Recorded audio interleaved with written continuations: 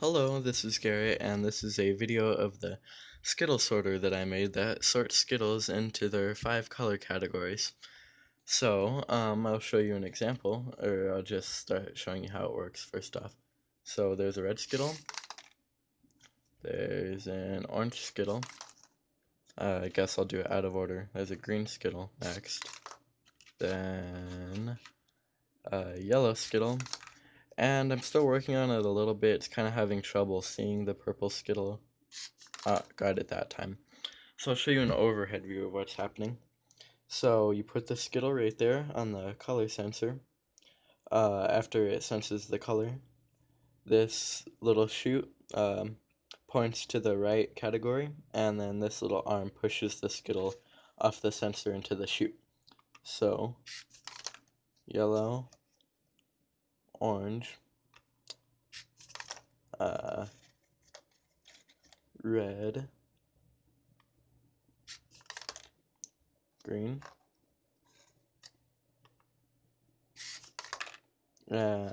and purple. So the chute and the arm are both moved by servo motors, think from Radio Shack or the internet. And the servo motors and the color sensor, or I should just say, all of this is controlled by an Arduino microcontroller. You can see the Arduino in there. So a microcontroller is just a little computer type thing that uses digital input and output to control things, so like the servo motors and the color sensor that's under there. So there's also a breadboard over here to attach all the wires to, and then under here to sense the color of the Skittle there is an RGB color sensor. So what that means, RGB, is that it uh, shines red light on the Skittle, it shines blue light on a Skittle, and then it shines green light on a Skittle, and it takes a light reading for each of those colors. And each Skittle color will have a different value for red, green, and blue, and that's how it recognizes the different Skittle colors. So, so it uses the RGB values to sort each Skittle out. So you can see it's kind of blinking red. What that's doing is it's just waiting for you to put a Skittle there. So I'll just kind of show you what's happening. So I'll just put my finger over it for a second. You can kind of see there a brief white flash. What that white flash is it's cycling between red, green, and blue really fast.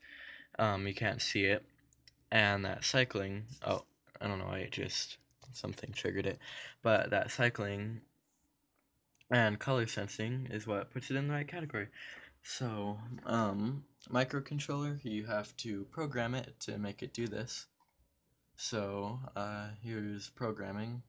Here's all the RGB values for each Skittle: red, orange, yellow, green, purple, some values, setup stuff, waiting for Skittle to be put there, scans the color, which is code that's down here.